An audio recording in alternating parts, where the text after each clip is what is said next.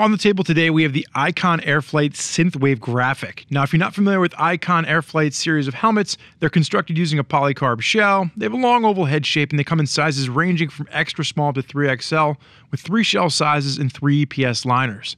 When we threw this one on the scale, it came at 3 pounds, 12 ounces in a medium, and it does carry a DOT ECE safety rating. Now, if you're not familiar with the Synthwave graphic, this is pure 80s at its best. You got the cassette tape across the back. It looks like it could be something from Prince's Purple Rain album or something that Tom Cruise would have worn in Days of Thunder. There's so much 80s goodness working into this helmet, it's hard to figure out what you like the best. The real cool factor here too is that when the lights go out, everything that you see here in blue will glow in the dark as well. So a pretty cool graphic from Icon, nothing short of what we'd expect from this wild OEM.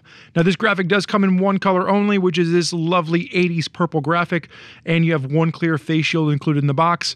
If you want to learn more about the Icon Airflite helmet, click the info button, head over to RevZilla.com, and when you're there, you can watch the detailed breakdown where we rip apart the helmet to give you all of its facts.